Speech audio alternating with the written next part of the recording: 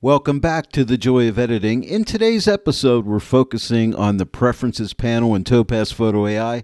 Setting up this panel correctly is a vital step in maximizing the benefits of TOPAZ Photo AI. So let's get started and discover how to make this powerful tool work best for you. Hello everyone, and welcome to The Joy of Editing with Dave Kelly. Today I want to really focus in on the Preferences panel for Photo AI because it's very important to set it up correctly so you can maximize your workflow utilizing Photo AI. So how do we access the Preferences panel? We'll come up here to the menu, see where it says TOPAZ Photo AI. Give this a click and click on Preferences, and let's just go over this panel one section at a time. I'll show you how I set mine up, but each one of our needs is different, so the way I do it will probably be different than the way you do it, but we're just going to go over all the different areas that we can make changes and talk about them. Let's start at the top. Let's click on General. Okay, so under General, first off, you have AI Processor. Now, I have mine set for Auto, and it's working well for me, but you could set it for Auto, CPU, or it'll probably list your graphics card, so you could choose whichever you want, but I use Auto, and I think that works well. Now, as far as lens corrections is enabled. I have mine turned on. Now, you could shut this off, because if you have like a Lightroom workflow, maybe you just want Lightroom to do your lens corrections for you, so you could shut this on or off. Again, it is your choice. In my case, I have mine turned on, and I've been getting pretty good results with it, but at some point I may go back to using just Lightroom's lens corrections, so I could shut this off. But for now, I'm leaving mine on. Now, the next thing we can do is show help prompts. So help prompts are disabled, so you could turn those on by just clicking this toggle here, and then you'll get help prompts. If you're a new TOPAZ Photo AI user, I would suggest keeping the help prompts turned on, and that way that'll help you through just until you get to know the product. And then after you get to know the product, they'll probably get in your way, and then you can go ahead and toggle these off. Next up, we have check disk space, and mine is turned on. You'll get a warning if you're running low on storage on, say, like a hard drive. This will let you know if you have this toggled on. So I just leave mine on. I do have a lot of hard drive space, but I don't think it's a bad idea to keep this one turned on. And lastly, under the general category, now you'll notice this is just general. We haven't got to export, brush, or privacy. There are subcategories inside the group general, but right now we're just looking at general. And the last thing here is enable sRGB preview fallback. I don't really understand this one that well, but it says sRGB preview fallback is disabled. Preview images will use your monitor's color space when displaying. Now, this setting is toggled off by TOPAZ by default, so you could turn it on and you could pause the video and read through there. But if you're not having any issues, I would recommend just keeping this turned off. Now, by the way, in every one of your categories here, you're going to have this option to reset the default settings. Whenever this is not grayed out, that means you've changed something.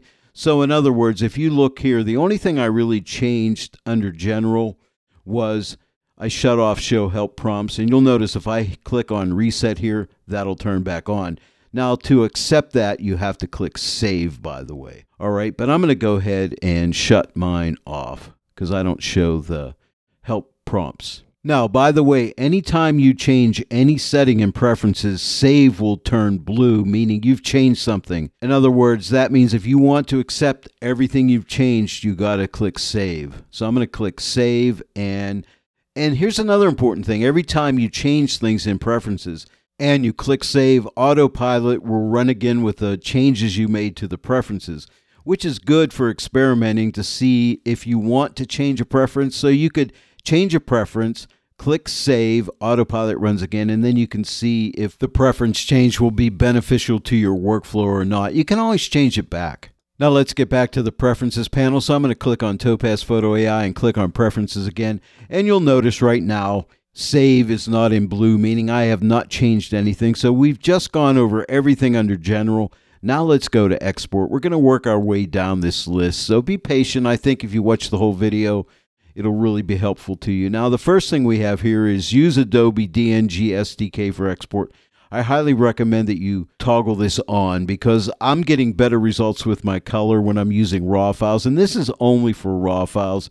it uses this Adobe DNG SDK. I think this stands for Software Developers Kit, so it's something Topaz are using, and it is beneficial for raw files. Whenever I send an image from Lightroom, a raw file, into Topaz Photo AI, when I have this toggled on, I get really great results. I'm not seeing hardly any, if any, color shifts in my image when they come back into Lightroom. So I highly recommend that you try that. You can always shut this off if it's not working out for you. And then here, close images after saving. Now I have mine turned on, so after I save an image, say if I'm just using this as a standalone app and I pull a bunch of images into here, if I toggle this on, after those images are saved out, they'll be closed out of Topaz Photo AI. So that's what I use. But if you don't like that, if you want to keep those images still in there, if you want to check them out further, you can uncheck this or untoggle this. And again, whenever you see this highlighted, reset to default, you know I don't have the default setting. So if I click reset to default, you'll notice by default this is shut off. And now you'll notice since I made a change here, this turned blue for save. I'll toggle this back on because I'm going to close images after saving. And now you'll notice save is not in blue, it's in gray. I haven't made a change. I went back to my original setting. Next up is brush. Let me click on brush. Now this brush is for any module that uses a brush, like the subject selection as well as preserve text. Those are two modules that use brushes. Now if you click right here, you're going to get some means of changing the color. You'll notice I set mine up for blue, but you could choose magenta, green, any color that you want. I'm just going to click cancel. It'll look different depending if you're on a Mac or a PC. And you can also adjust the opacity of the brush right here. So very simple stuff. But again, that works under select subject as well as preserve text. I believe that's the only two places it's used. And lastly, we have privacy. So let me click on privacy. Now, if you're somebody that doesn't want anybody getting your images, you can uncheck this. Right now, I have mine set up for can upload images by default. By default, let me read this to you. The can upload images to improve Topaz Photo AI checkbox will be checked. You are helping us improve Topaz Photo AI by sending us some of your images. These images may be used for AI model training. They will never be shared with anyone outside the company. You can uncheck the checkbox on any export you'd prefer not to have uploaded. In plugin modes, images will always be uploadable. Now let me just pause there for a second. Right now I brought this raw file in from Lightroom, so that's coming from a plugin. So if I have this checked on, I don't have an option to check it off on an export. But if I was running this as a standalone app, I would have that option. Even though I had this checked on, I could uncheck it for maybe a certain file that I didn't want them getting. Okay, so I'd have that choice on export. But as a plugin, you don't. But you can simply shut this off by clicking this toggle right here. And now it says by default, the can upload images to improve Topaz Photo AI checkbox will not be checked. And then it says you can still check the checkbox on any export you consent to uploading to help us improve Topaz Photo AI. So in other words, you could leave this off, but on export, you can have the choice to send an image up to them. Say you were having a problem with a certain image, you can let that go up to them if you wanted to or not. In my case, I always like to leave this turned on to help Topaz out because I think it benefits all of us if we let them see our images and use those to train their AI models. And last, under privacy, we have anonymous usage tracking. This is turned on by default. Anonymous usage tracking is enabled. You are helping us improve Topaz Photo AI by sending us anonymous usage metrics and crash reports. So Photo AI crashes, they're getting reports and so on and things of that nature. So if you don't want them getting that information, shut this off. Or if you don't want them getting any of your images, shut this off. It's totally up to you. You do have that choice. It's all in your hands. They won't be taking your information. I'm going to show you one other thing. So I'm going to go ahead and cancel the preferences for now because I want to show something to you. As I said, this image came from Lightroom. So right now, if I click Save to Adobe Lightroom Classic, it's going back. But let's say I have an image that I loaded into Photo AI as a standalone app. I want to show you something. This image was a raw file loaded into Topaz Photo AI as a standalone app. So now when I click Save Image, right here you notice it says Improve Topaz Photo AI. Now this deals with that privacy preference. This is where you can send your images up to Topaz, okay, or not. In fact, if you had your privacy set up to never give them an image, you still have a choice. If you have a certain image you want them to get, you could toggle this on right here if you wanted to. Or if you have it set to always send images to Topaz Photo AI and you decided this batch of images, I don't want them getting, I don't want them seeing them, you could shut this off. So again, you have that choice. You don't have that choice when you're using Photo AI as a plugin, like say from Lightroom, because this export dialog doesn't come up, but it will honor whatever your privacy settings are set for. I just wanted to be very clear on that. So I'm just going to click cancel here for now. Now I'm back to that Lightroom image, but let's go back up to our preferences again. So come up to Topaz Photo AI and click on preferences. And now we're going to go into autopilot. Now when I click on autopilot, these are the autopilot initial settings right here. Automatically apply filters. Autopilot will automatically apply any filters that it recommends when an image is loaded. Now you have a choice to enable that, which I have that, and I recommend it. I like autopilot. I think it does a great job. Or you can disable it if you're somebody that likes to do it all by yourself. And you can see reset to default settings is grayed out. So these are the actual default settings, okay? And now we're going to go into subject detection. So let's click on subject detection and we'll go over that and we'll continue through the list. Now, I'm pretty sure that subject detection deals with the sharpen module. Okay, so what will be getting sharpened? And right now you see mine is set for none. If I click on reset to default, you can see it's set for the default setting, which is basically the subject. So I'm going to click this again. This is a drop down. So default, or if you do a lot of portraits, you may want to set this up for portrait. For landscapes, set it up for landscapes or none. I generally use none. And this way, if I want to change it, you can always, let me cancel here. You can always come up here to subject and change it over here anytime that you want. I'm just going to click cancel for now. And let's open our preferences back up. And then next we have upscale and resize. Now you have choices here. Default AI model. By default, autopilot will decide which AI model to use for resizing your image. Now you have a choice of auto, which is what I use, or you could use standard, high fidelity, graphics, or low res. And that deals, I'm going to click cancel, that deals with the upscale right here. This upscale module, if I open this up, I'm going to go ahead and shut this off, but that deals with standard high fidelity graphics or low resolution. I'm going to shut that off for now. Let's go back up here to preferences. And again, I have mine set for auto, but you could choose any one of these models that you prefer. But for me, I find auto pretty much always gets it right. And next we have resize type. By default, autopilot will upscale small images from 1.5 to 4 times to a maximum of 12 megapixels. And this is a drop down. And again, you could change it. You could set an output size if you click here. If you always want to upsize all of your images, I don't use that because I'm generally doing raw files and I'm not upsizing those. If I'll upsize, it'll probably be from a JPEG or maybe say something I've done in Firefly or Photoshop using generative fill or something of that nature. But I have mine set for enhanced small images, so it'll do that 1.5 times to 4 times, or you could choose none, whichever you prefer. But I like this one, enhanced small images. And if your image is not a small image, it will not upsize it. But if it is small, it will upsize it. And of course, you could always open up upscale and size it to any size you want. You don't have to keep this size. You could upsize up to 6 times if you want to. So again, you have lots of options. And now let's come down to output resolution. This is a drop down. If I click this, you can see you can preserve the original resolution. Now I changed mine to 300 pixels per inch. And if you highlight this, you can change this number.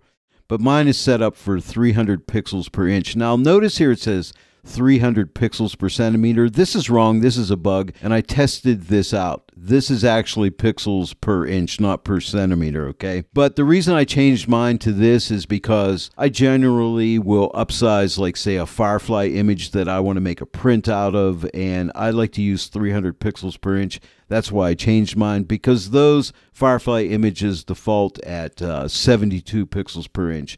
And I don't want that. I want 300 pixels per inch, okay? So I changed mine. And also in the upscale module, we have minor denoise strength. You could set it for very weak, weak, less, normal, or strong. And I find normal works for me, but you could test out different ones here to see which works best for you.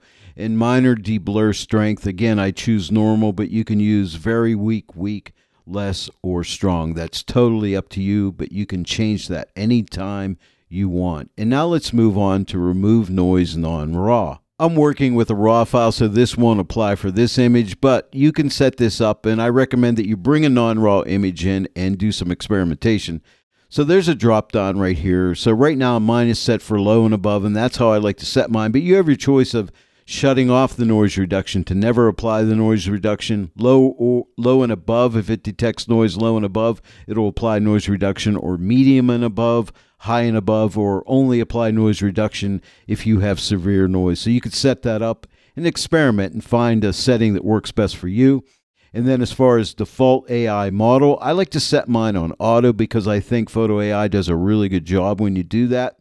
But you could choose normal or strong or extreme for the model, but I like mine set to auto, so Photo AI picks it for me. And then as far as how much noise reduction do you want, you can choose very weak, weak, less, normal, or strong noise reduction. I like normal, but if you feel you're not getting enough noise reduction, you may want to bump that up to strong. So that is entirely up to you. And now let's move on to remove noise raw. And now for a raw file, we have the same choices. So I'm going to click the drop down. You could have it always off so it doesn't do any noise reduction, but I have mine set for low and above. So if there's any noise, I want Photo AI to get rid of it. Medium and above, high and above, or severe. So it's up to you, however you want it to detect noise, but I recommend low and above. And I think that's a good setting, but you can do whatever you feel is best for you. And as far as the default AI model, I have mine set for auto because, again, I feel Photo AI always gets it right, at least in my experience. But you can choose auto, raw normal, or raw strong. Maybe you shoot a lot of really high ISO images. You may want to keep this on raw strong, but you'll have to experiment. I can't do that for you. You're going to have to try that all out yourself and see what is best for you. But I say start out with auto and see what kind of results you get. Now, model strength. This is one you can experiment with. If you want to have a little bit of noise in there, you may want to keep it on less, weak, or very weak. I don't really see why you'd ever want to use very weak or weak, but maybe less or normal. But if you find that normal is not getting you the best results, you may want to bump that up to strong. Now remember, anytime you change anything and click save, the new preferences are saved and autopilot will run again. So you could check it out and see, did that help? Because you might have started out with normal and thought, well, there's still a little bit of noise in there. So then change this to strong for remove noise raw if you're working on a raw file. Click save and let autopilot run again. And if you say, oh, now that looks better, so then you may want to keep strong as your default setting, if that makes sense. And lastly, here we have, and this is a great one, enable hot pixel correction. I recommend that you leave this on because if you have a camera, and my camera gives me hot pixels from time to time, they show up as a bright dot on the image. This will remove those hot pixels, so I recommend that you keep that on. And now let's move on to sharpen. So we'll click on sharpen, and here, again, we have similar settings that we had in the denoising. So I have mine set up for low, soft, and above, so soft looking images. You could have it always off, low, soft, and above, and I recommend that you start here. Medium, blurry, and above. High, very blurry. So you have your choices. You could set it up, and you're going to have to experiment to find out which is going to be best for you. Now, the default AI model, again, I recommend auto, but if you get great success with the standard model or the strong or the lens blur, say you have a lot of lens blur issues, you may want to keep it on lens blur, or if you shoot with really slow shutter speeds, you want to keep it on maybe motion blur, but I think auto is a really good choice for most people. And then we have model strength. How much sharpening do you want Photo AI to do? Do you want just a very weak amount of sharpening, a weak sharpening? I don't really recommend either one of these, maybe less. I don't really recommend that one either. Normal, I think, is the one to go with.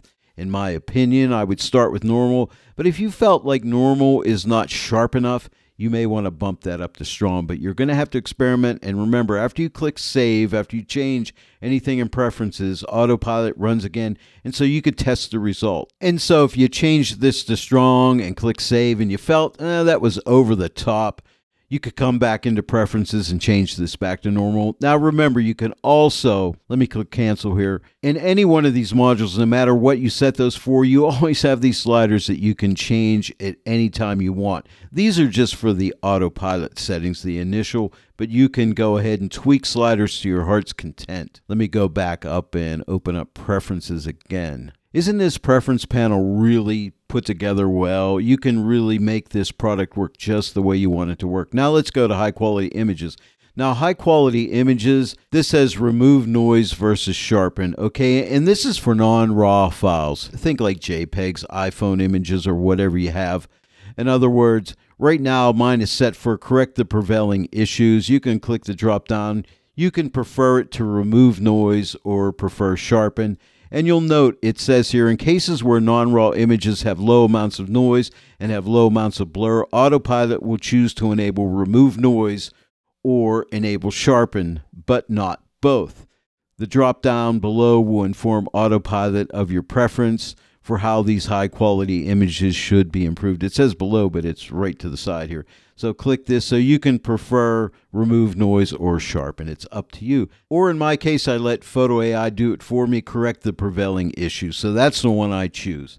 And now let's move on to face detection. Now in face detection, we can let Photo AI know what we want. In my case, I have low quality, which is what they recommend. So it's looking for low quality faces, or you could set it up to get all the faces detected, or just the subject, or none. And again, you have your choice, but I recommend low quality, which is what they recommend. And then how much face recovery strength do you want to use? Now I have mine set at 100, but if you feel that's too strong, and again, you got to experiment, you may want to pull this back. Click save, autopilot runs again, and see what kind of result, and keep experimenting till you find the right amount for this slider here. So it takes a little bit of time to figure this out, but once you get it set, you're good to go. And then you could pick what parts you want Photo AI to enhance. Right now I have none selected, but you could choose to have the hair enhanced along with the face, and when you click it, see the check, and maybe the neck as well. So the face, the hair, and the neck, or maybe you just want the face and the hair, so you can uncheck neck.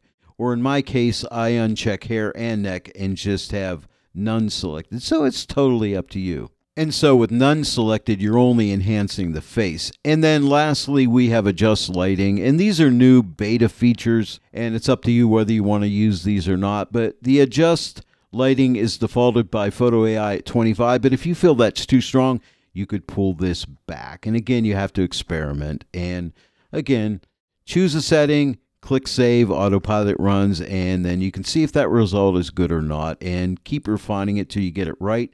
And as far as balancing color, you have the choice of maybe you always want your images a certain warmth or coolness. You can adjust this by default.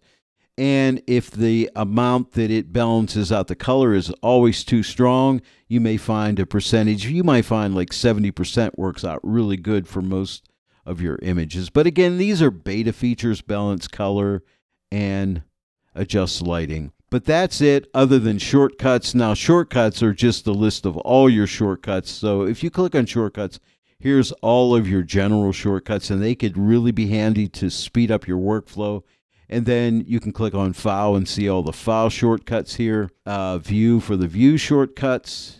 Masking for the masking shortcuts. Cropping for the cropping shortcuts. And I'm just going to click Cancel for now, because that pretty much covers everything in the preferences. I know this was a long video, but I really felt that some folks out there needed to see this one, because we have so much power here in Topaz Photo AI. And it's so important that we know how this stuff all works. And the preference panel is key to making Photo AI really help you out in your photo editing workflow. Well, there it is, everyone. I hope you enjoyed the tutorial today. If you did, please give it a like and share it with your friends. And if you're not yet a subscriber to the channel, please subscribe. Click that bell notification and click all so you receive all notifications every time I put up a new tutorial. you'll get notified about it. And also, if you don't yet own TOPAZ Photo AI, or you want to get some other TOPAZ products, you can click on my affiliate link directly below this video in the description. Well, I want to thank each and every one of you for joining me today in the Joy of Editing with Dave Kelly. I will see you all right here next time, but until then, happy editing!